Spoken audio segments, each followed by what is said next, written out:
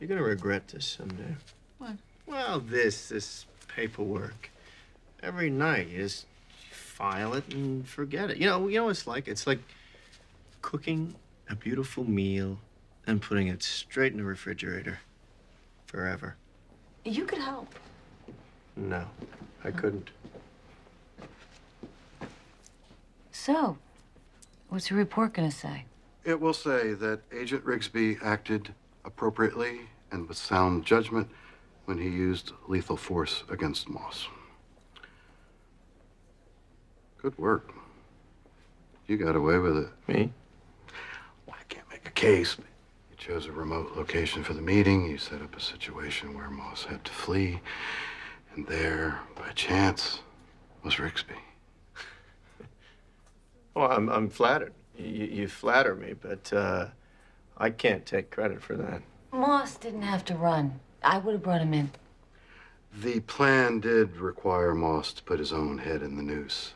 Small gamble Jane had to make to keep everyone's hands clean. Moss fired his gun. So you all say. And, of course, Moss can't tell his version. And now Rigsby has taken perfectly legal revenge against the man who killed his father. Do you think it will affect him? Well, I think it's better to regret something you did than something you didn't do. Perhaps. I suppose Rigsby will never know. Agent Lisbon, my report will reflect that you made a mistake in calling Agent Rigsby to the scene, an error in judgment.